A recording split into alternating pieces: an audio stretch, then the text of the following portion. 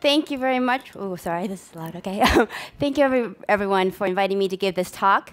I'm going to be talking about the future of voice computing in the ear. As mentioned, I am the CEO and co-founder of a company called SmartEar. But before I go further, I have a confession to make. And that is, I am not a developer.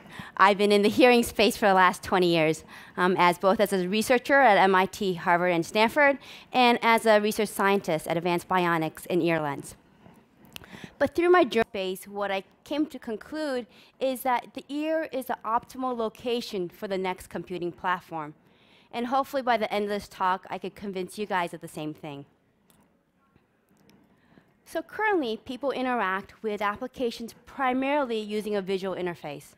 For example, with Cisco Spark, some people might use it on a smartphone. Others use it on a tablet or a laptop or even a Cisco board. However, more and more people are realizing the power of voice. For example, we know how popular Amazon Echo is and how Apple and Google are following suit. The great thing about these devices is you can communicate hands-free. But the disadvantage is that it's not mobile. You can imagine you can't carry Amazon Echo to your workplace. And I think that's why voice assistants on the smartphone have become so popular. It's been predicted that by 2020, more than half of the searches will be via voice. But the problem with smartphone voice assistants is that you still need to use your hand. In other words, you have to take the smartphone out of your pocket to use voice. And that's why I think there's still a debate on what is the final form factor that a voice assistant will take. But regardless of what that final form factor is, we truly believe that to have a true voice computing requires a complete platform, so that the developers can really control the whole user experience. So what I mean by that is, a device has to be really tightly integrated to a software platform that we call EOS, and I'll explain that a little bit later, which converts text into voice.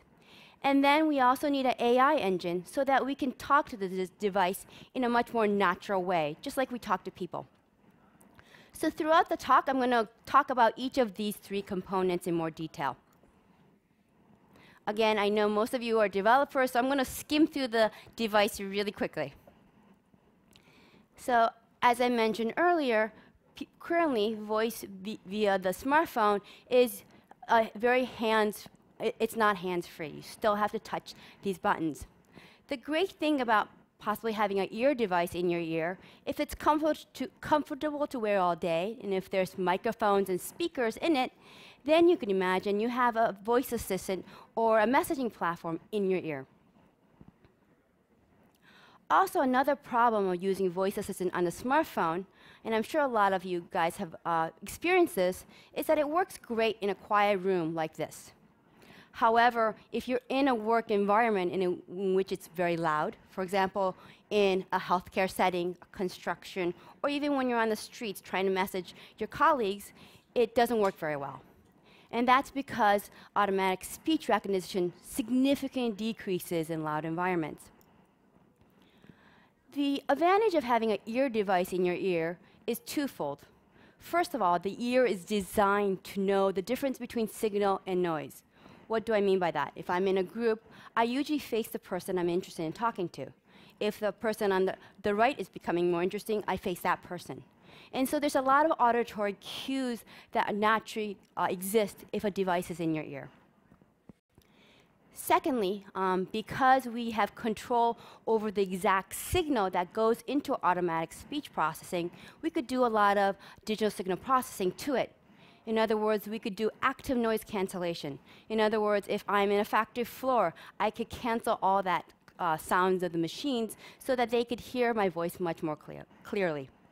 I could also do things like directional voice capture. What that means is if I have multiple microphones in each ear, then I can very fine-tunedly hear just the person in front of me and cancel surrounding sound. So if you put a much cleaner signal into the automatic speech recognition system, as you can imagine, you get much better results. Now to the more juicy part that you guys are interested in, the ear operating system. or a software platform. When we say your operating system, it's really not operating system in the traditional sense. What I really mean is that we have a tightly integrated software that sits in 3 locations.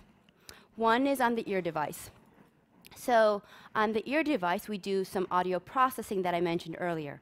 We do directional voice capture. We do active noise cancellation. We also have some embedded commands on the device, so that even though you're not connected to the phone or the cloud, you can do things like power on, power off the device, turn on and off the noise cancellation system.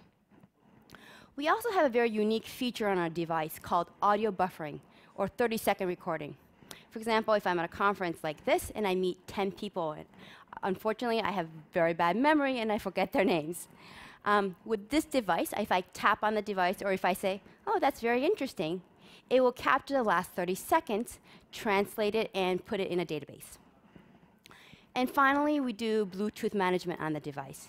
And that's very important because Bluetooth is such a huge power drain. Finally, on the handset is where we keep user configuration. We also keep learned preferences.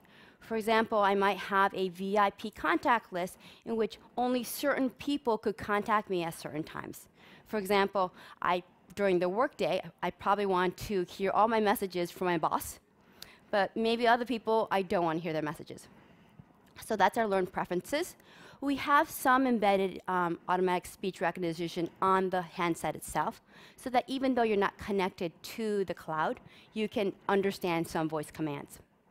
Of course, we have server protocols. We also support voice biometrics. What that means is I can authenticate using my voice print. We do smart notifications and input-output optimization. And then finally, in the cloud is where we do all the AI. Again, I'll go more in detail about that AI engine in the last section. But this just shows that we have the database and the audio files, and we do data indexing in the cloud. We actually use a third-party automatic speech recognition system. We're currently using Microsoft, Google, and also Kelby.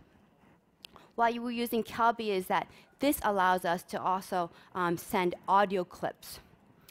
On top of that, on top of the ASR is we have our deep learning engine. And what that deep learning engine allows you to do is to understand, as I mentioned before, natural language conversation.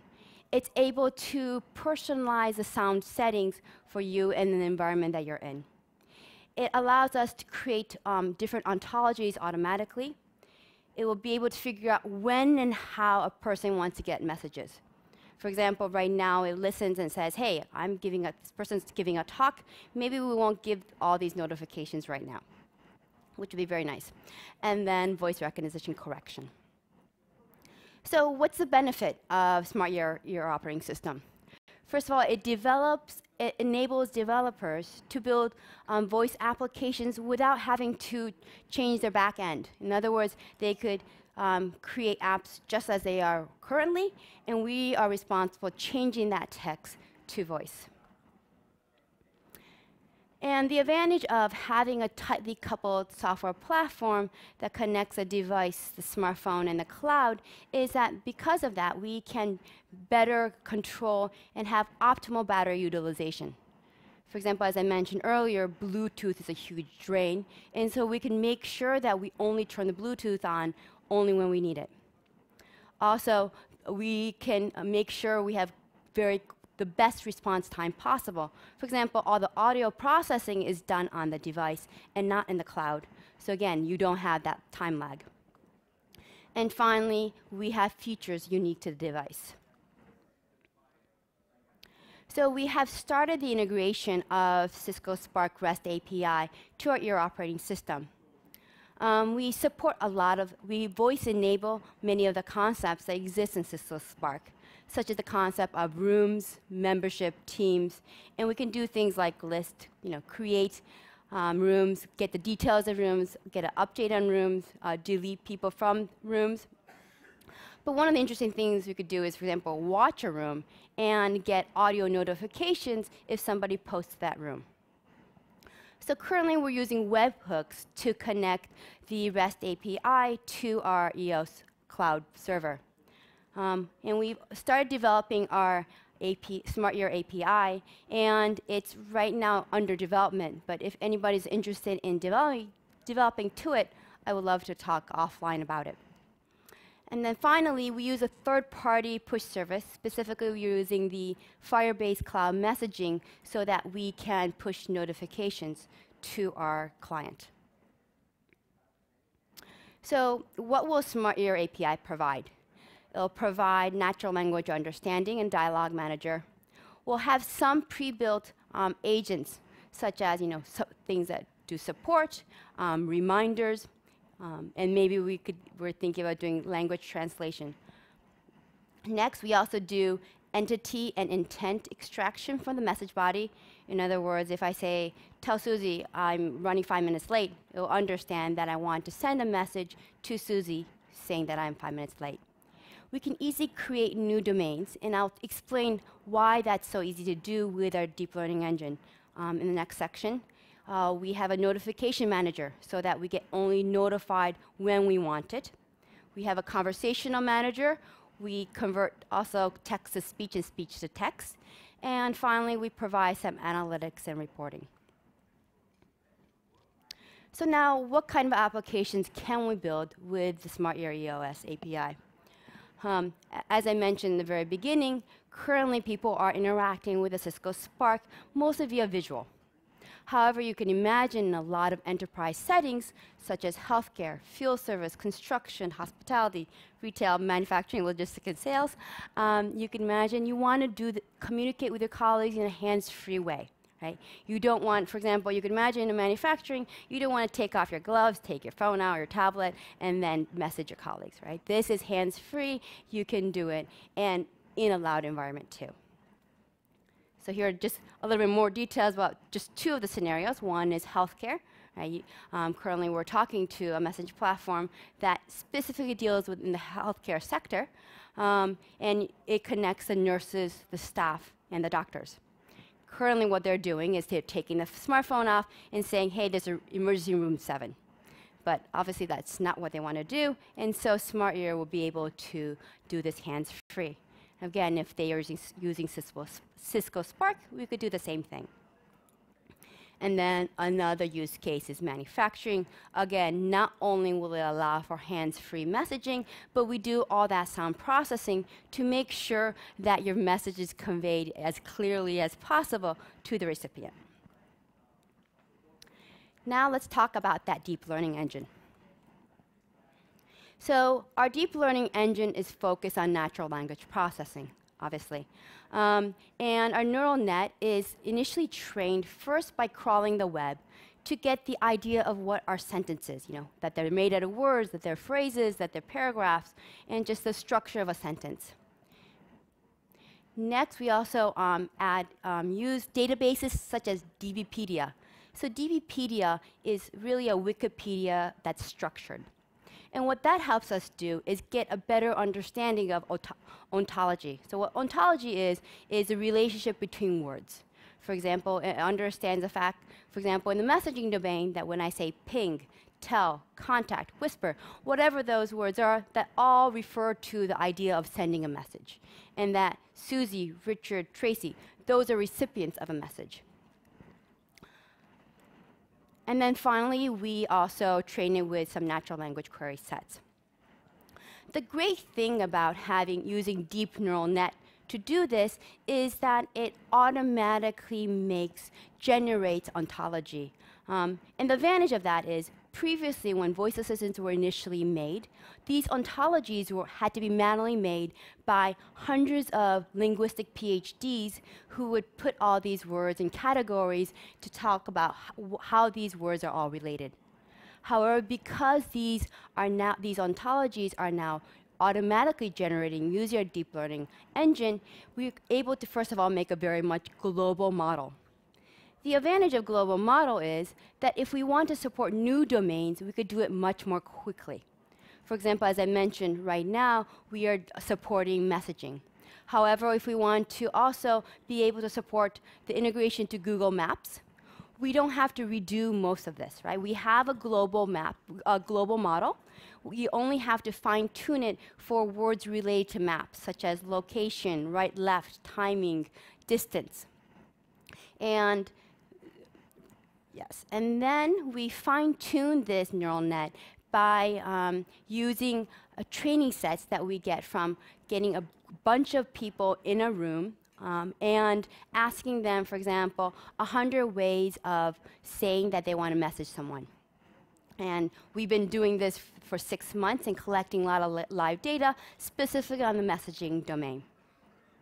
And finally, we use feed-forward network to do ASR correction for contact names. And that's especially important for foreign names. For example, my name is Canoe, and Siri thinks I'm a boat. So hopefully, this one will think I'm a human.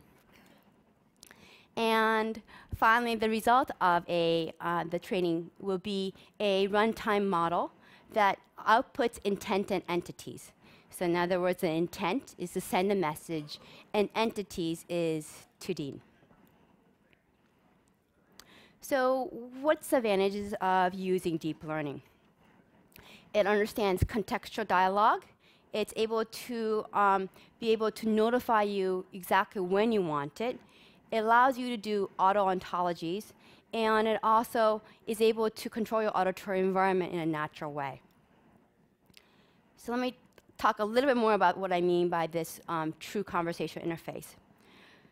So again, it can extract a user's intent and intention just by natural way of speaking, right? Previously, I remember when you had to have a structured way of saying something or the assistant wouldn't understand. Now I could just say casually, hey, ping Dean that I'm running 5 minutes late. Actually, tell him that I will be 5 minutes late instead.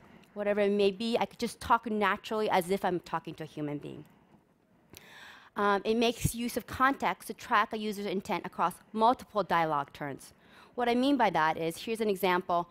The Aqua is Tom, the user, and Ada is our assistant. So it says, Ada, can you please tell the executive team to meet me in the conference room B in 10 minutes? The assistant says, OK, ready to send? Wait, cancel that. Can you have them meet me in conference room D in 15 minutes? OK, ready to send? Actually, let's also add the marketing team to this. You could imagine doing this on Cisco Spark, right? But this has a much more flexible way of, again, changing the recipient, adding recipients, and changing even the content of the message.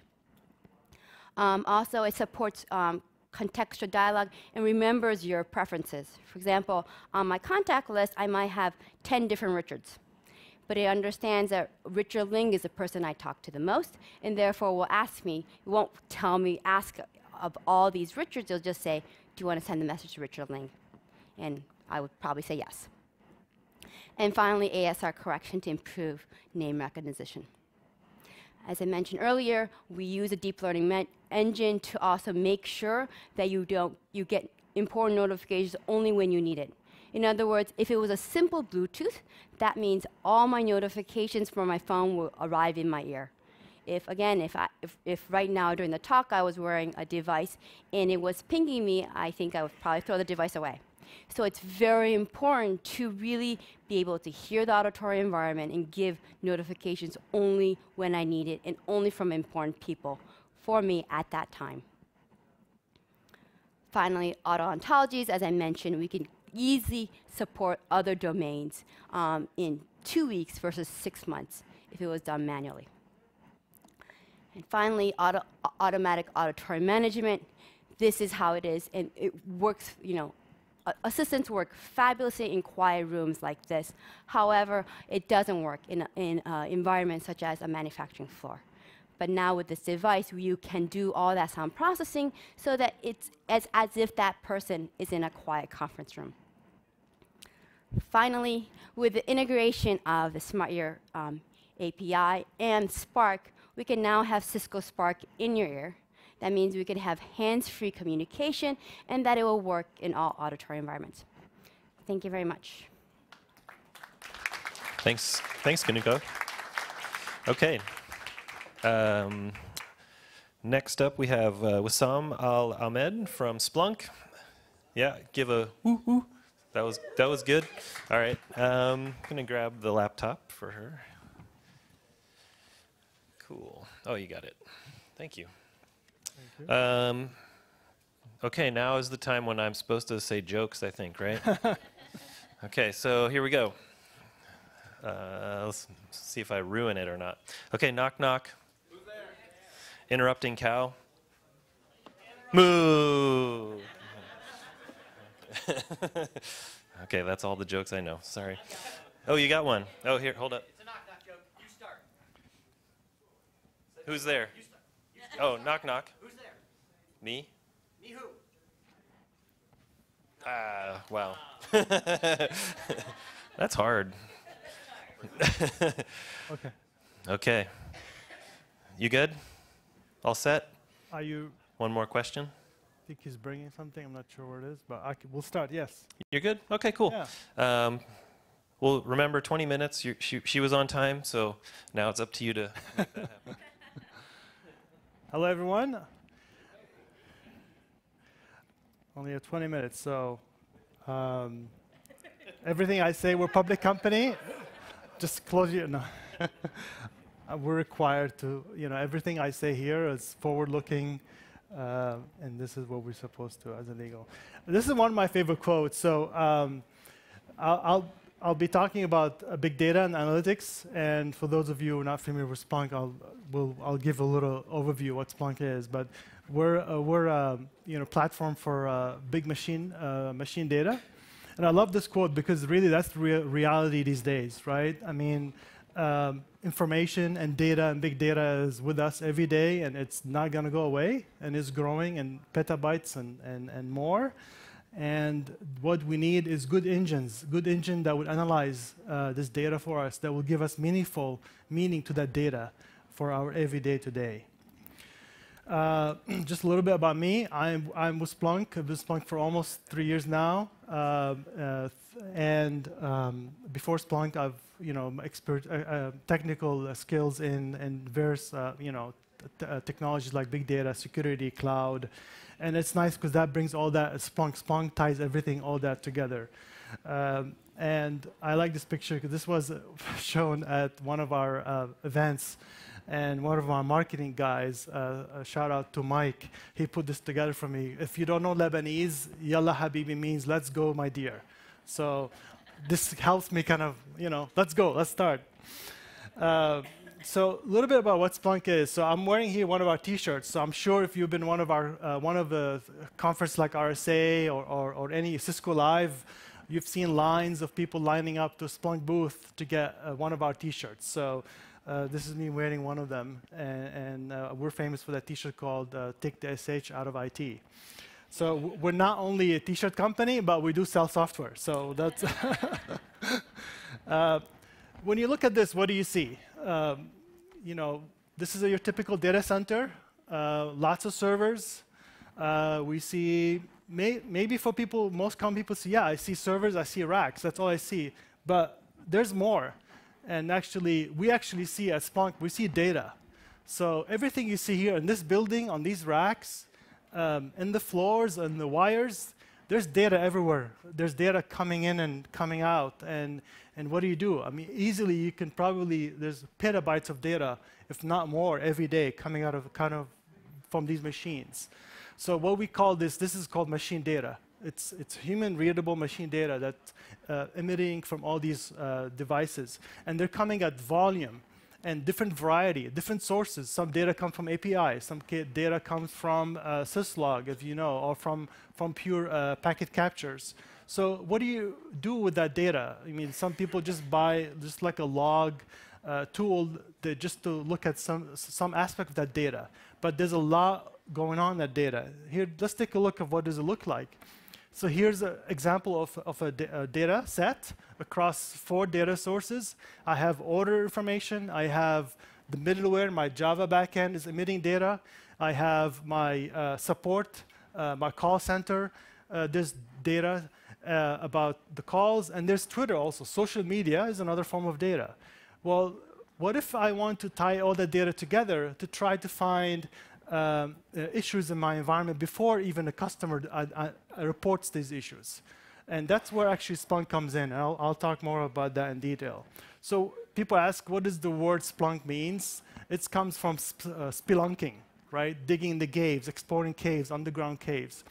And that's what our mission is. Our mission is to give you meaning to your data, to help give you access to that data, make it valuable for you, make it easy, usable, by giving you access to tools to analyze that data and visualize that data. And Splunk is available to everyone in an enterprise, so everyone can access that data. There's no more need for silos of logs and tools to be spread out or different part of the organization. You just go to Splunk, and that's where all your data is.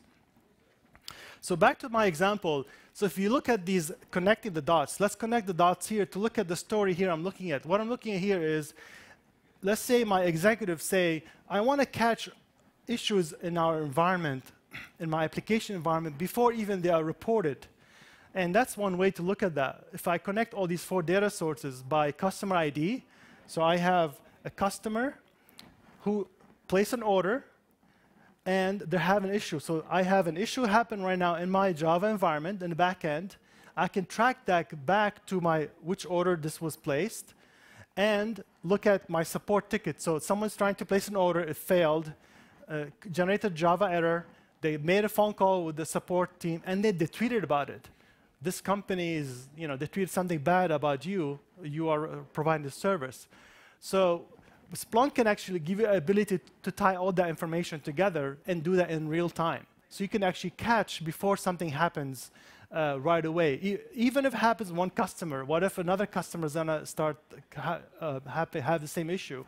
So Splunk is going to give you that ability to alert you right away when these patterns happen in your environment.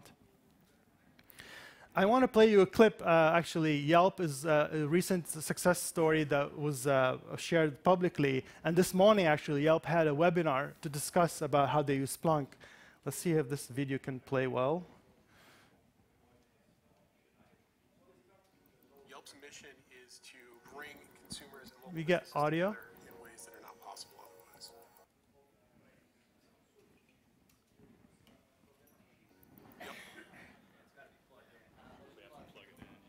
Oh, okay.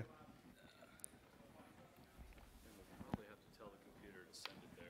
It's probably going to want to send it to the HDMI. But sorry, let's take a second here.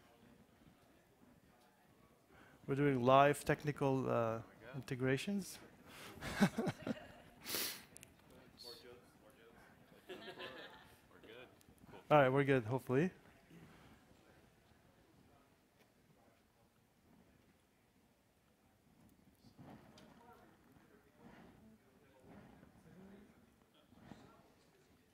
We have audio? Okay. Yelp's mission is to bring Okay.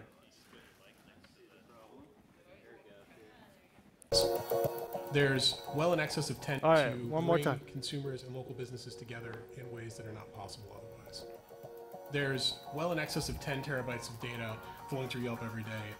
Prior to using Splunk, our log data was actually in a variety of disparate data sources. With Splunk, we're now able to bring them all together into a centralized place and take actionable insight on multiple data sets, including log data, database data, and data from third parties, all together in the same interface, and then provide beautiful visualizations that are actionable and available to business users with minimum level of engineering investment. Splunk has improved how Yelp develops and deploys new applications by giving us direct insight into the code deployment process and monitoring in real time our server fleet to ensure that code deployments are smooth and error-free to be able to deliver features to users as fast and reliably as possible. It was very easy for our non-technical teams to implement Splunk, simply because once the reports had been created, the visualizations were clean and beautiful, and we didn't do any training when we rolled it out. We simply gave the users access and explained the visualizations that they were being presented with, and they were up and running. The real-time nature of Splunk is extremely important to us to be able to address the real-time needs of our business.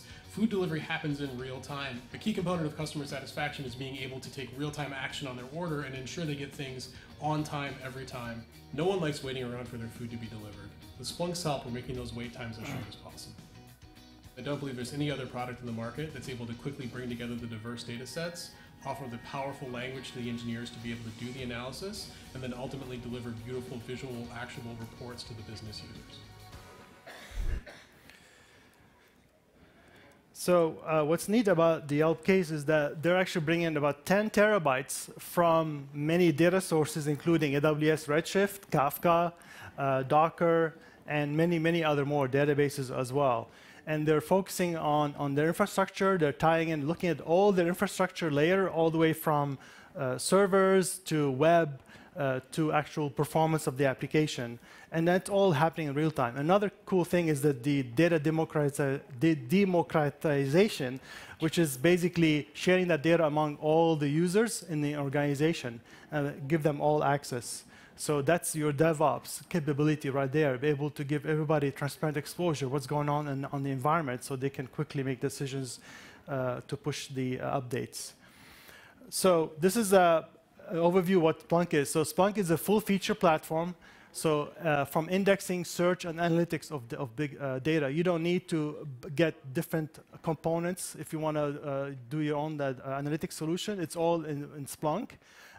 You collect the data from any sources, as we mentioned, any location, any volume, and also any types of data. There could be servers, it could be sensors.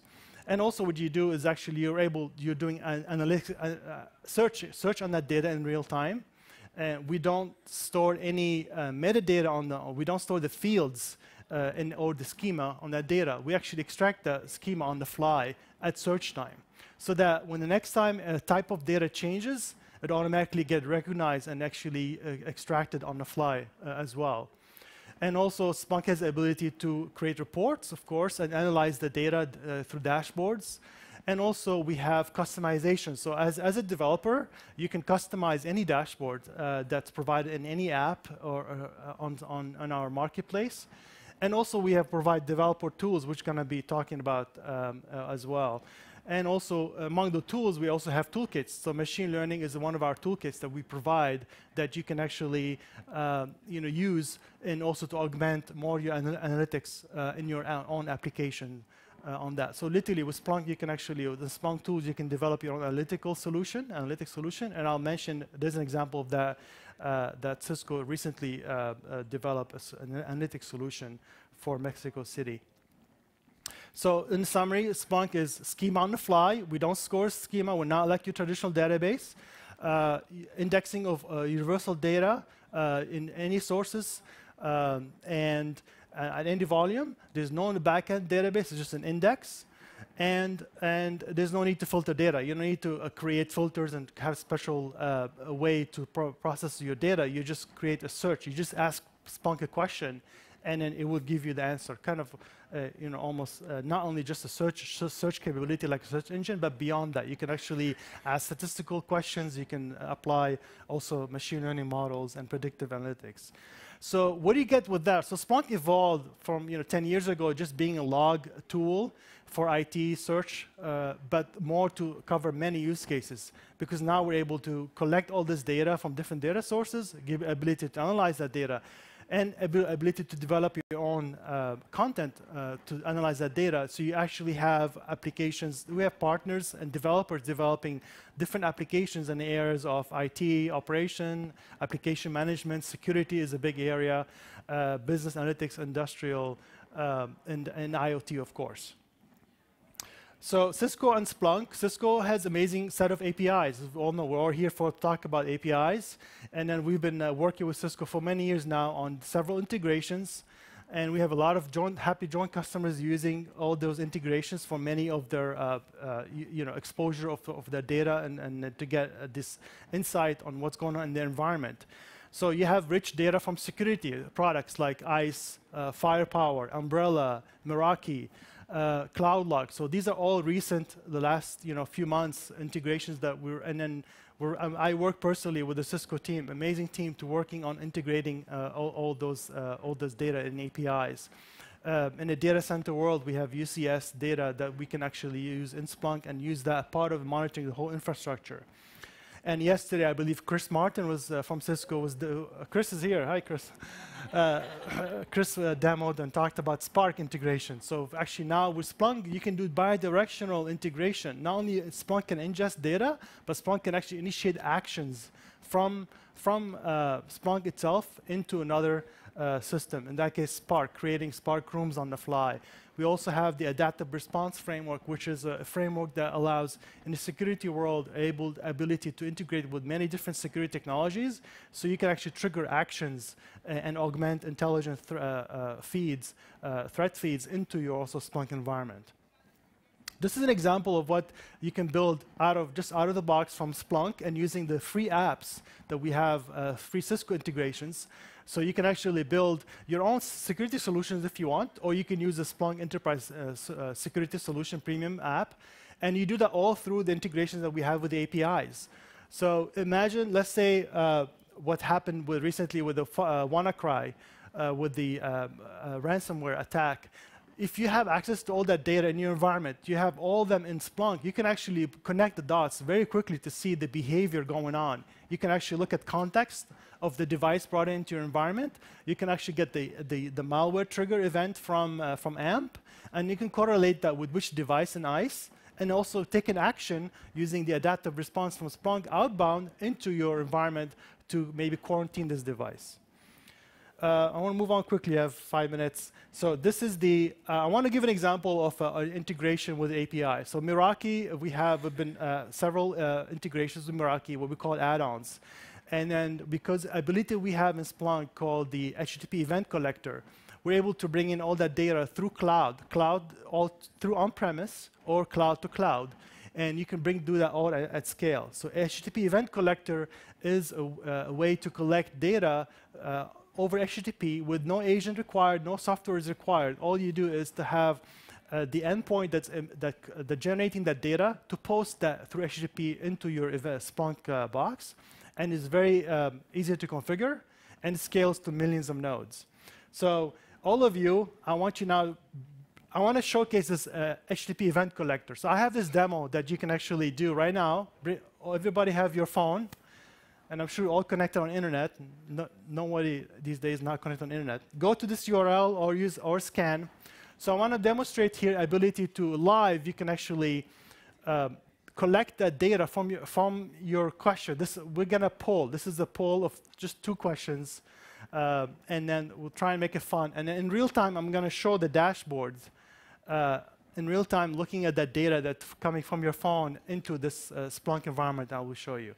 So I see everybody shaking their phones. So part of this poll is answer a question, what's your favorite food?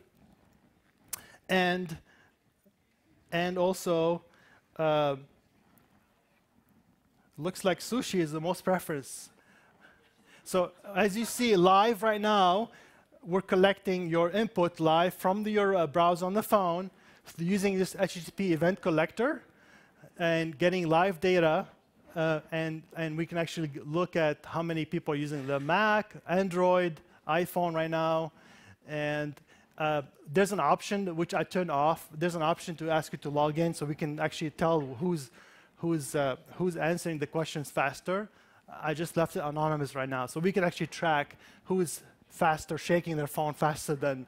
But it looks like sushi is so far is the the winner, yes. I was hoping falafel, but that's okay. I was actually thinking to make falafel on tacos, but that's good. So let's move along. So how we do the integration with Meraki is using the HTTP event collector. The Meraki cloud, as you know, integrates through the API by posting the events directly into Splunk. And this could be Splunk on-premise or Splunk in the cloud. And then you can do cases like analyze all that data in Splunk by looking at how many customers I have coming into my environment. We're going to be using Meraki, for example, in conferences, right? If you need to track people walking in a conference, and you can see which booth they're going to more, the most, which speaker could be popular more than the other. So you can look at return visits. I can also use Splunk ability to do predictive analytics to predict wait time of customers on different days of the week. So I can maybe want to staff my store more people on certain days more than other days. So I can look at my use my Meraki data in Splunk to predict that. I want to talk about this recent project that was shared publicly, and it's, this is in Mexico Conectado. So in Mexico City, in Mexico as a country, they have an initiative to increase the spread of internet usage for schools and government and many places in the city. And one thing was Meraki was deployed across many different locations, and Cisco used Splunk to analyze that data to give real-time analytics on the connectivity and internet usage with the service providers. So quickly, I'll show you a demo here. This is in Spanish. So and I have Colin here with Meraki. He can actually help me out. So basically, what you look at here is a dashboard in Splunk that's showing you the total number of usage, internet usage, consumption going on right now across in Mexico. Actually, I can look here. What's unique about in Splunk, actually, I can look at the data from different angles. What we call they call this interface multi-dimensional dashboard. So actually, I could drill down here and say, well, I want to look at my education sector. Let's see how many in education folks are using the usage of the internet. And actually, I have a little translate plugin here. So as you can see here, this is a number of users total right now connected, and how many bandwidth consumed right now. So you could probably have a certain target goal you want to. You can look at that here in real time and look at that. I like this dashboard too, looking at the operators. So this is distribution of the service providers. So maybe the government will require certain service providers to have certain quota for the government, for example, or for users. That's one way to look at that visibility in real time. So again, this was Meraki. This is how it was done. This is the architecture. Meraki data flowing into queuing, into query system. All that data happening through HTTP, being collected by Splunk HTTP event collector, and it's been done at scale. So you imagine a number of data here in millions and millions and terabytes of data, all collected through Splunk here in this case with Meraki.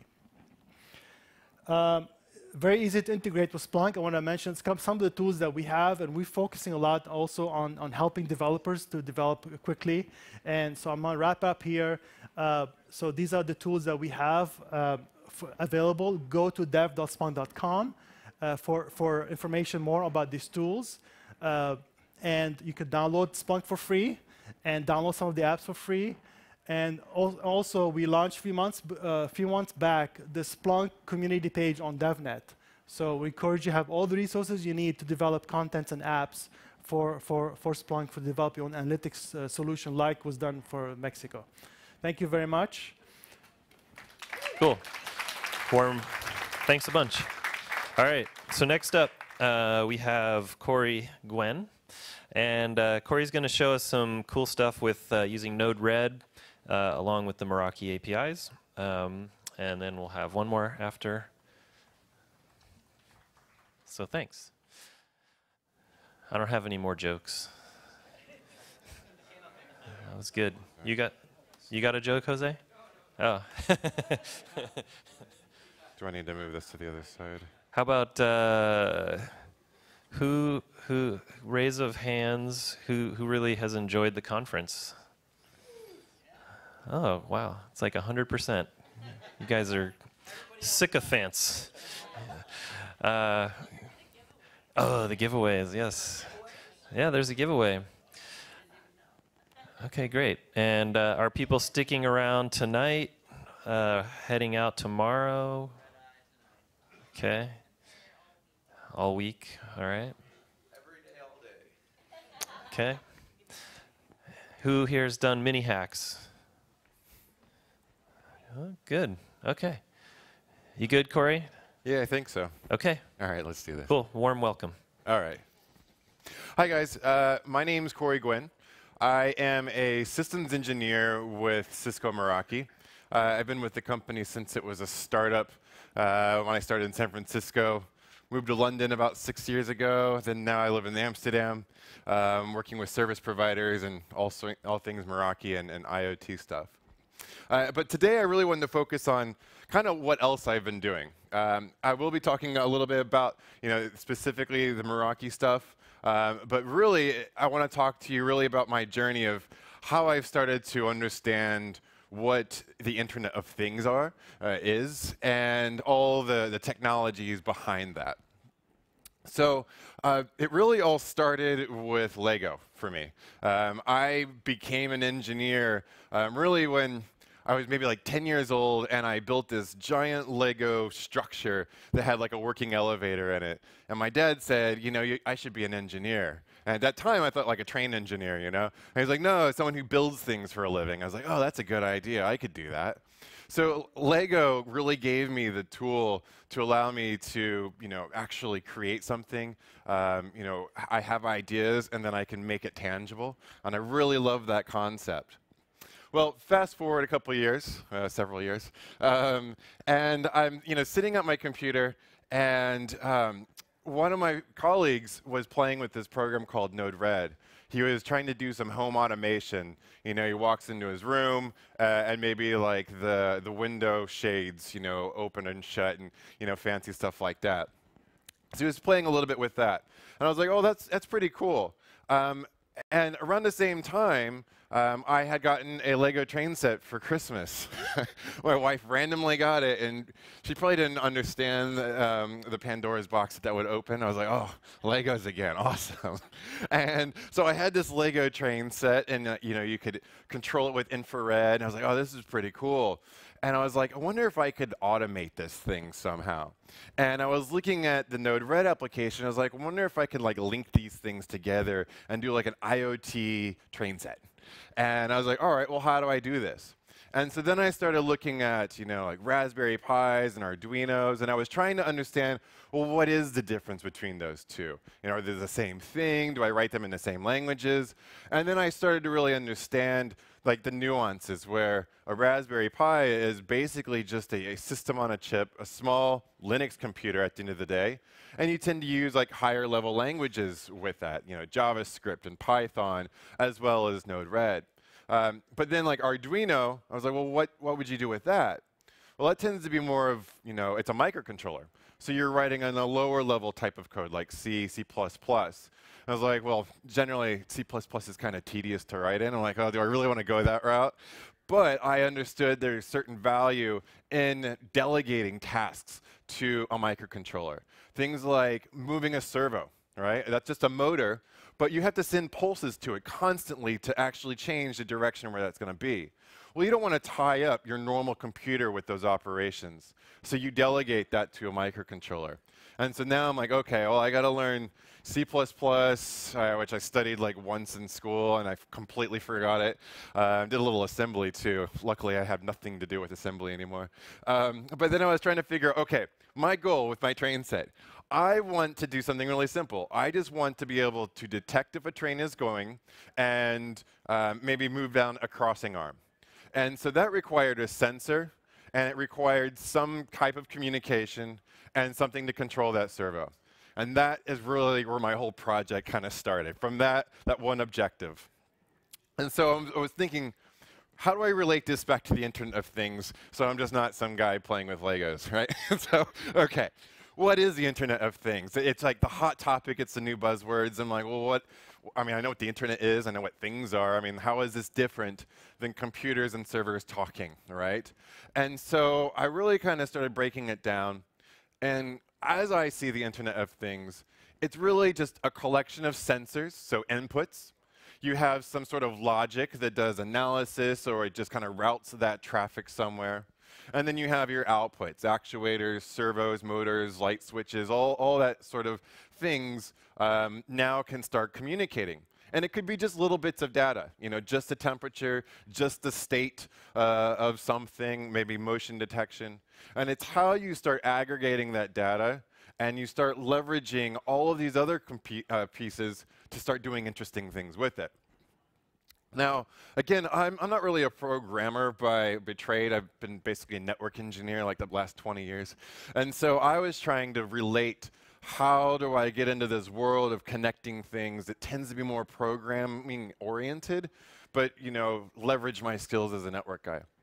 And again, I keep coming back to this program called Node-RED, where you're basically sending data as message objects, right, little payloads. And that, to me, it sounds like a network, right? I have my packets, I have packet headers, and I'm routing that traffic, and I'm doing interesting things with it. So that's exactly how Node-RED functions. You basically have these nodes, these little widget things off to the right. Those each represent some portion of the IoT network, right? Off to the left, you tend to have your inputs.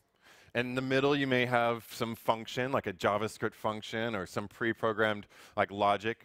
And then off to the end, you have your outputs. The green boxes here are just debug nodes, where they just print to a console. But that could easily be, send a tweet, send a text message, send something to a Spark room, right? All of these things now are the outputs.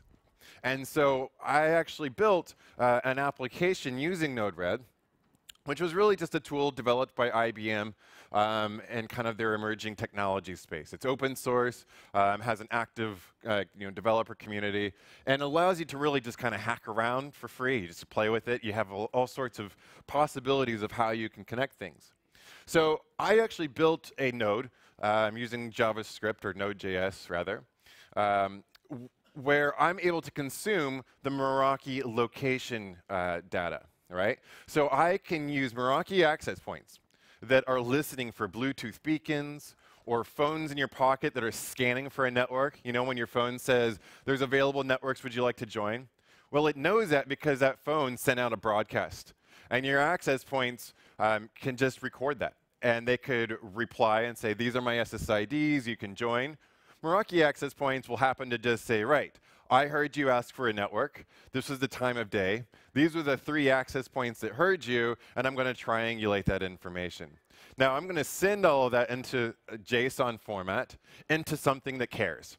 So just like Splunk was able to start consuming that data, I'm going to consume it in my own application here. So all this is really doing is pulling in that data. And then what I actually did is I just searched for a client. So it scans that data, and it looks for my MAC address on my phone. And if it sees it, it says, welcome back, Corey. We missed you, right? And if it hasn't seen me in a while, it's like, Corey, are you coming back? And so I actually built this at the last hackathon. And so we had APs everywhere. And I used a Twilio integration, so sending text messages. And so if I left the hackathon, I would start getting notifications like, dude, you got to get back to the hackathon, right? And so I come back in, because it's a 48-hour job, so I was like trying to take breaks. But I would annoy myself by leaving. And I was like, OK, I got to go back, right? So that's just a simple application. But you can imagine all the sorts of Internet of Things. I'm triggering actions based on, context. And that's the whole idea. So back to my Lego story. What I did is I built a massive Lego city. It started with just a simple train set. It went in an oval. And, well, now I figured I could probably buy a lot more Legos for educational research. So I started buying a lot. And everything I bought, I was like, well, now I got to figure out how I can connect this to my Internet of Things. So what I did is I would really just, I do these presentations in terms of technology, and I would, as a sales engineer, try to figure out use cases for this technology. And one way I figured out is instead of me just, selling the dream and talking about all the great things you can do and then waiting for some customer to actually invest in it and rebuild it, and I hope that it actually worked, what I'm actually going to do is, well, I just buy a bunch of Legos and I represent the exact same fundamental concepts, but at a small scale with little plastic people, right? And it's been great. So here's just an example of some of the projects I was doing. So I would have like a weather sensor that detects humidity and temperature and all that. And then I would relay that using MQTT. So it's it's a messaging protocol where you subscribe or publish small bits of information. And so I would send that up into Node-RED, and then I would rebroadcast it. And so off to the left is an actual billboard, and it shows my local weather and time and cycles through a message of the day. I come into the room, Meraki access point detects my phone, sends a message to the billboard, says, welcome home, Corey. Right? I'm connecting things here. The city itself, you can see the Palace Cinema. Those are actually rainbow lights that are going on.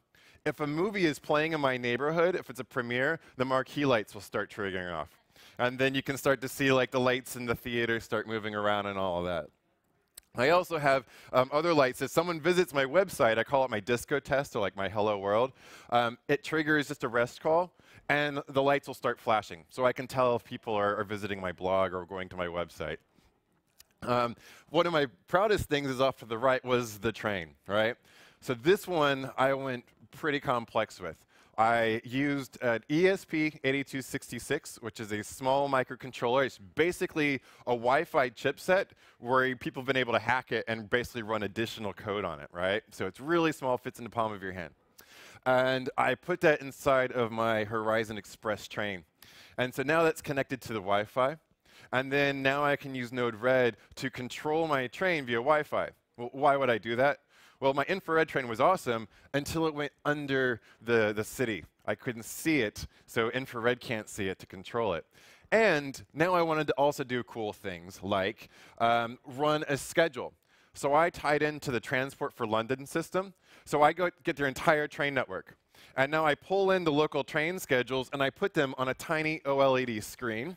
And my train across the street would go to basically 2 train stations, Cheshunt and Enfield Town. And depending on which way it's going to go, I would actually switch the Lego train tracks using a little servo, microcontroller attached to that, then start the train, you know, and I can look at the schedule and know if I'm going to make my train in time, right, just by looking at my train city. A couple other little fun projects I did. A motion sensor, you can see the little Cisco Lego piece there. It's basically just detects human presence. And then I would turn on the lights in my city. And if no motion, it'll turn it off. So that's my energy saver concept there. And then I also have an RFID badge. So my little 2-year-old daughter loves playing with these badges. And so I decided I'm just going to build one myself. And so I bought some RFID scanners off of like, you know, some Chinese website, got there a month later for about $5. And I was like, all right, what can I do with this? Again, I attached it to a small microcontroller, connects to the Wi-Fi, and then I have just like these little functions that look for these serial numbers. And so if you scan, it'll either beep success or beep fail. And then I had a couple of badges.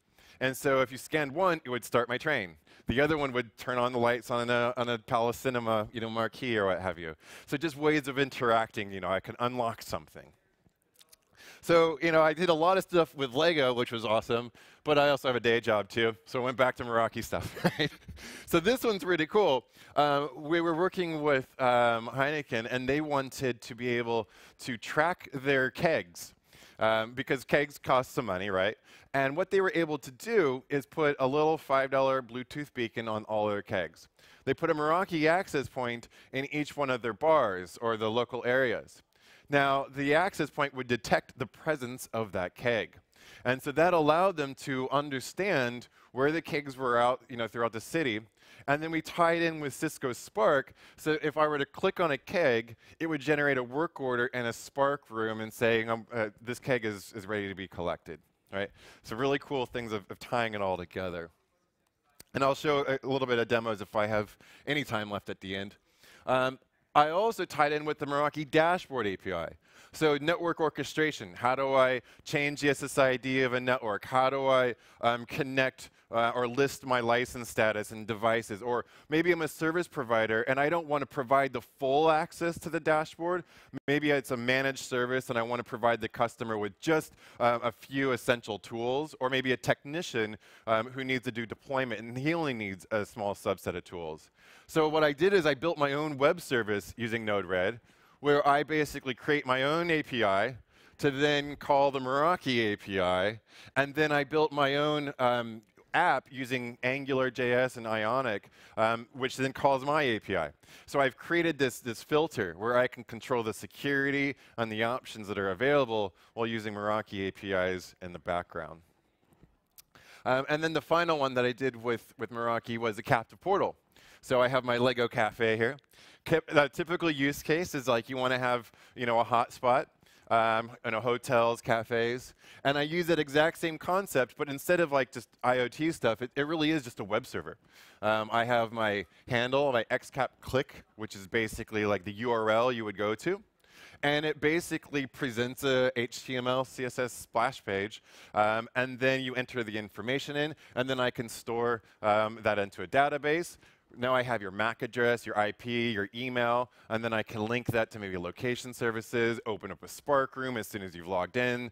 If you want to have like an ambassador who's there once you've logged in, all of these things can now start to be connected.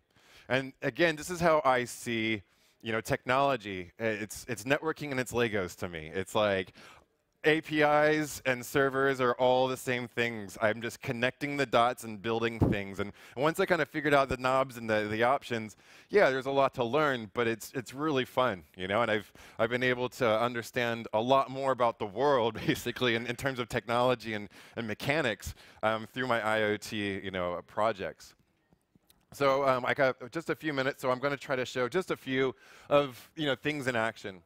So this is my website where I basically document all of these projects that I do, all open source. Every single thing I've written, I give you the schematics, the code in whatever language I'm learning of the week, and then examples and all of that sort of stuff. Some of it's complicated, some of it's pretty straightforward, but either way, it's interesting to go through all that.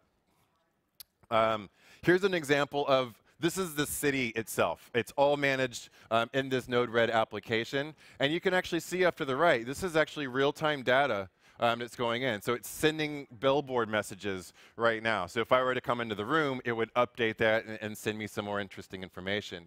I can see like all of the different components that I have off to the left, like my disco. It's going to turn on a bunch of lights in the city. I can turn on the lights off and on. I can switch my tracks for the trains, control them both by infrared, motion sensors, via Wi-Fi. I just built everything. And so at this point, I'm like, well, if I connect this dot to this dot, what can I get away with? Or can I connect this to this? And now, the possibilities are endless. And so then I can slap on a simple UI, and I can control it in a more friendly way. So now I can control maybe my water fountain. I was learning MicroPython the other day, and so I made a little water fountain in my Lego city, and I can control the RGB lights using this, just because I can. I was getting my local weather stats and pulling that information out, representing that, and seeing how all that works together. And then you can kind of see, again, the live stream of data that's coming in. Kind of going to the Meraki side, you can see my simple app that I was writing here, where again, I can manage my Meraki dashboard, and I can do all the typical things you might want to do, but I've built my own dashboard. So now I don't have to go to my product guys and beg for features. I'm like, oh, I wish I could do this. I decided I'm just going to build it myself. And then share the source code. And so really what this is doing, yeah, I probably shouldn't have said that. Yeah, so this is basically just tying into a Node-RED backend. And so now instead of my city, this is actually pulling in device status, claiming a device, showing my network devices. It's all the same now. It's Internet of Things, it's dashboard management. I mean, once I've learned these basic technologies, I can pretty much do anything. And then here's an example of the Heineken map, where I could say, I found my 27 kegs. I can hover over them. I can say, collect this keg. And you should see, if I hit OK, it's collection request sent. And then eventually, a Spark room message would appear. And it would say, your keg is ready for collection. So that's what I've been doing. Thank you, guys.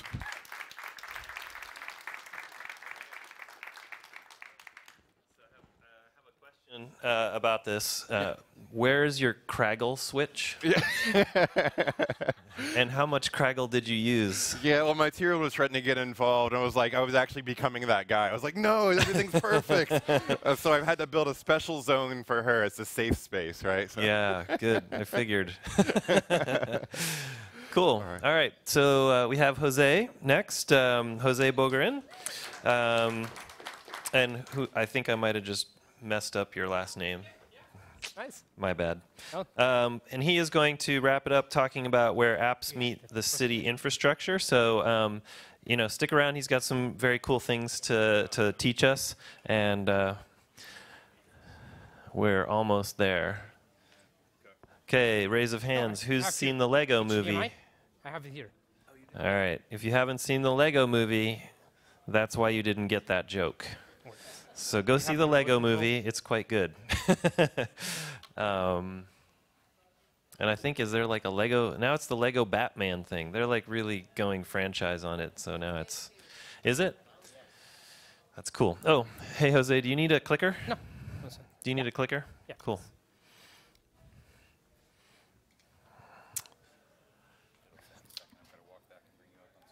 Yeah, sure. How do you get full kegs delivered to your house using your Node-RED app? And do you have customers other than Heineken? These are all great questions. He won't reveal his secrets, is what he's saying. All right, you good? I think so. Just about? Yeah. Cool.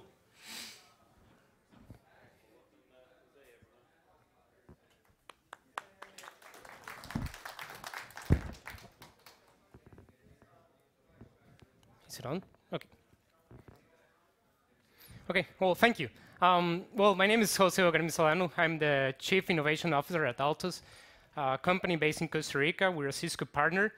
And also, I probably can say I'm one of DevNet's biggest fans. I'm proud to say that I was here in the first DevNet zone in San Francisco 2014. And I've seen how DevNet's been growing from San Francisco, San Diego, Las Vegas, and now with DevNet Create. So I'm really excited that this event is probably going to mark an turning point for Cisco and the whole DevNet zone, the whole DevNet team, and how they're going to grow in the next couple of years. My company, we're based in Costa Rica, and what we do is basically, and sorry, can you put the timer, the 20 minutes? Or, yeah? Okay. And I'm excited to see that how well my company has been using Cisco technology to improve the services and the products that we've been giving to our customers. This is basically my agenda. So I'm going to talk about the Altus Corporate Social Responsibility Program, then about Open 311, about a book named The Responsive City, and some open source efforts, and a little bit of a call to action here. So we went and started thinking how we can actually improve the community attachment that we have with our local government. And I really love this quote, that community attachment, it's an emotional connection to a place that transcends satisfaction, loyalty, and even passion. And that's what we wanted for our company, to actually have that connection to the local government in Costa Rica. We're based in Costa Rica, and within Costa Rica in a city called Curridabat. And again, we're coming from a small country, and Curridabat is a small place in Costa Rica. It's only 16 square miles, and it has only 77,000 population of people. So I'm talking from a small country, because again, Costa Rica is only 5 million people. But the kind of problems that we found there, it's problems that you can see in places like Chicago, or even San Francisco, DC, or New York. When we start talking about doing something like a corporate social responsibility program, we went with what you can say probably the usual stuff. So we started thinking about helping maybe in paying some schools, or even go ahead and building some houses. What you can maybe say it's the usual thing that you think when you're doing some CSR program. So we actually talked to the government, and we thought about doing something like this. So this is a project that they done, and we were not part of it. But it's like getting this wall, that it's a pretty ugly and crappy wall, but getting this wall and maybe improve it. And what they did is actually get ahead and engage with the community and do something like this. And it really made the community proud of how they actually get together and how they improve their, the city where they live. So that's the kind of projects that we think, or we thought that we can actually go ahead and work with the government and do that. But when we got there, they actually said, hey, maybe with your technical skills, we can put that to better use. And here's the challenge that they sent. They wanted to improve the community engagement. They wanted to use technology to make it easier for the population to give feedback to them. They wanted for us to actually develop a mobile application for them to get information from the constituents more easily, then develop a dashboard and analytics so they can get that information and drive the policy decisions that they have. Because, I mean, we're talking government, and sometimes in government, the decisions are not really well informed. So with this mobile app or with this technical skills or information, they wanted to actually go ahead and drive that. We started researching and found about Open 3.11, and it actually ties to what the people from the U.S. Department of Commerce said in the keynote earlier about how you can actually use open data to improve the government. I have another quote here that I really like. It's that good governance, it's not what creates this glue of civic attachment. Rather, it is civic attachment that creates good governance. And it's basically, you have a good government when you get the people engaged. And that's what we're trying to do with this mobile app. Get the people from the government or get the people from the city engaged with their government. So Open 3.11, it's an open standard. It's an open model. It's an open data that you can go ahead and report and track non-emergency issues in public spaces. So we're actually going ahead and getting this information and driving that to the people from the government and figure out what the best decisions they can take using that information. It's actually a very used standard, and you can see cities from all around the world using that standard. For example, you can see Chicago, you can see even San Francisco that was one of the places that really started using Open 3.11.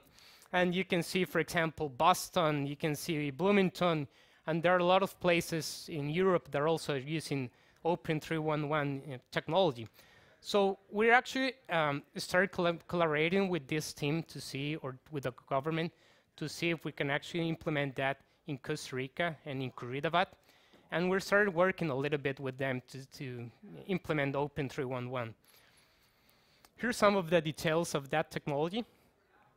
So the formats, it's XML is the required format, and JSON is the optional one. The encoding has to be UTF-8 required everywhere. The definitions, you can actually go ahead and create a service. Then you can actually go ahead and do a service request. For example, you can create a service like a street light, and then a service request that says that a street light is broken. You can create a service that it has to be like you have to have good roads, and then a service request that it's that you have a problem with that, like a pothole in the road, and jurisdictions in case you're using that information between different cities. And it's actually a fairly easy to use API, or fairly easy to implement API. It's just six methods. So you have the get service list, and a get service, a post service request, a get service request, a get service request, and a get service request from token. So it's very easy to implement. I mean, it took us probably, and I say took us, but probably it was Alf and his team. It took them maybe like 2 or 3 weeks to implement that, Alf?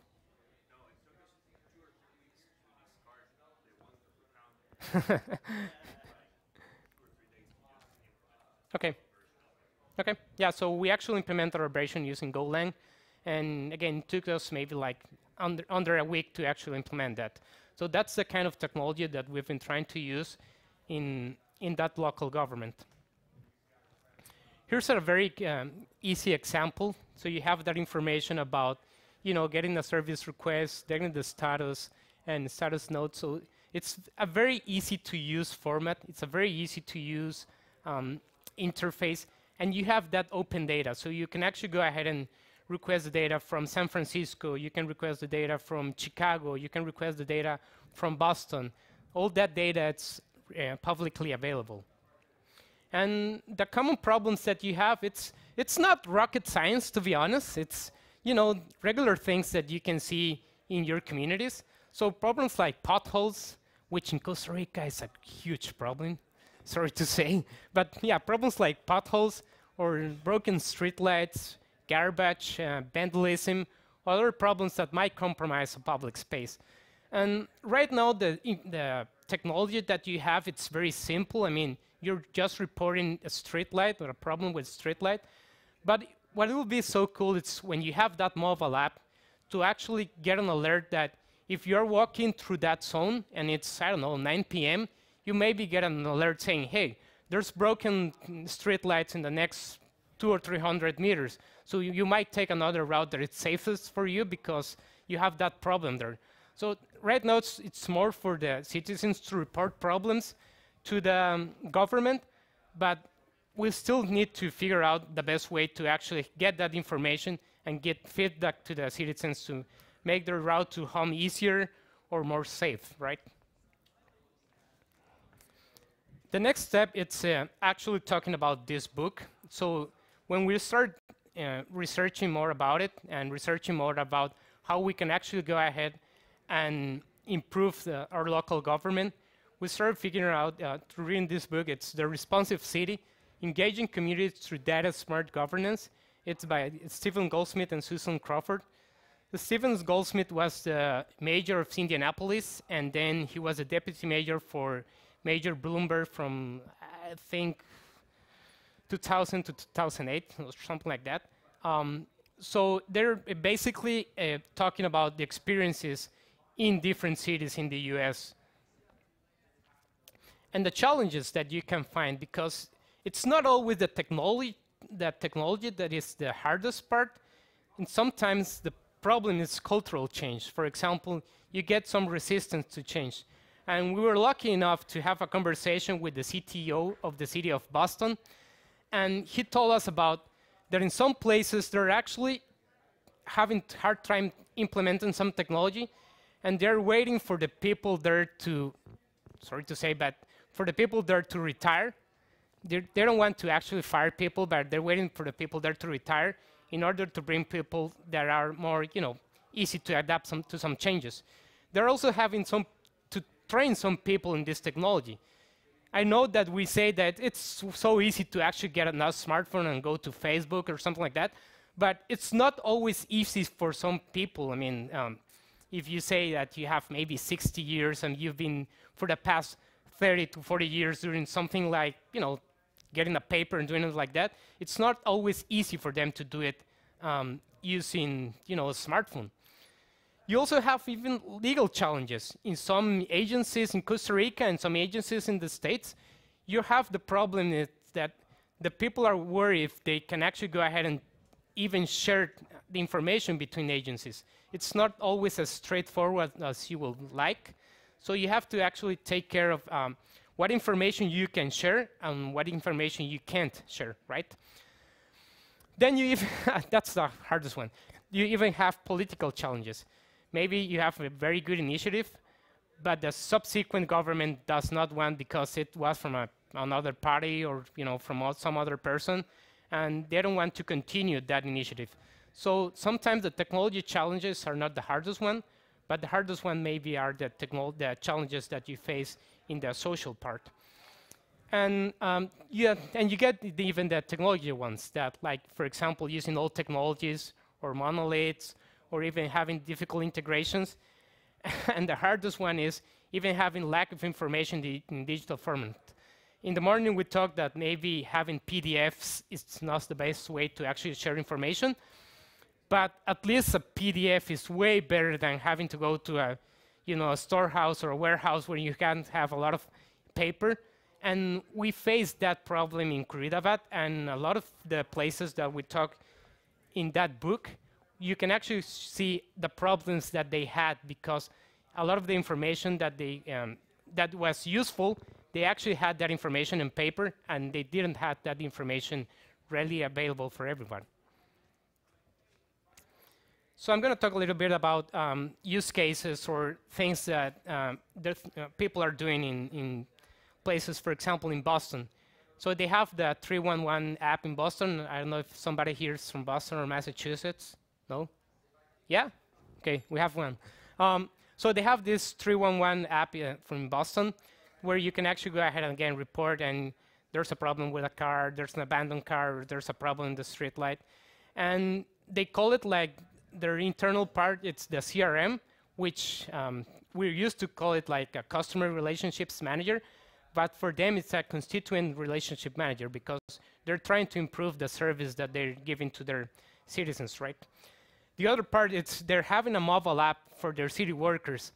So with this mobile app, it's very easy to them to actually go ahead and assign a task to a worker that it's they don't have to go back or come back to the headquarters or the to the government and then to the city hall and then assign a new task, so they can get that task very easy in their mobile app. So one of the use cases that they've been talking about, it's a person that it's handling maybe information about the recycling, and they got a 311 request for information, and in 5 minutes, because that person was very near to where the person that requested the information, so he went ahead and delivered that information like in 5 minutes. That is something that if you're used to working with government, you'll probably say, hey, it's going to take probably 1 month to get that information. And they were able to handle or deliver the information in just 5 minutes, which was an amazing experience from a user experience kind of a point of view. In Curridabat, we have that application. It's called Yo Alcalde or Hey Mayor, something like that. So they're using that application to get information about, again, the same problems that you face in all these big cities. Problems like rats infestation, problems like, again, potholes or broken taillights. And they're actually trying to now improve the application to do floods monitoring, right? So they're building sensors with the community to put in rivers and using that information to actually get an alert, like not an Amber alert, but like a public alert using the mobile app, so they can actually go ahead and make it safer for the people living near a river, right? In Chicago, Chicago is a fascinating study case.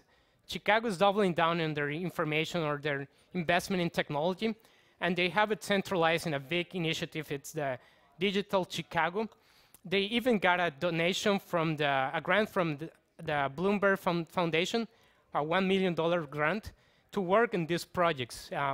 For example, with Plenario, they had, it's a centralized hub where they can actually go ahead and get information from different open data sets and make that available to people from, from the Chicago so they can develop some applications. They have also OpenGrid, that it's a dashboard, a geospatial dashboard that makes it easy for them to analyze information in historical or event-based information to see, for example, again, maybe 311 service calls, maybe 911 or 911 calls. They can get information about, I don't know, for example, fires, and they can actually go ahead and cross-reference that information. And you have also use cases in Rio de Janeiro, which I feel bad because probably Flavio from the Cisco office in Brazil should be up here talking about it. But the Cisco Innovation Center in Rio actually created or worked with the local government for the 2016 Olympics. And they actually built a couple of useful cases. They have manhole monitoring because they had a problem with garbage in the manhole. So when it rained, the city flooded because they had a problem with the garbage. So they built an application to actually monitor that and send the people from the government to clean it up so they can avoid that problem with flooding. And one of the use cases that I really like, it's interesting, not really sure useful, but at least very interesting, is that they're doing traffic monitoring and assigning like music notes to buses or a music bus and music note to taxis or cars.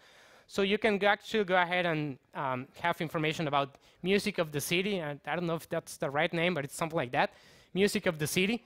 So you can actually take your smartphone, and depending on the traffic of that day, you can actually go ahead and hear depending on the buses or hear music notes depending on the taxis or the cars.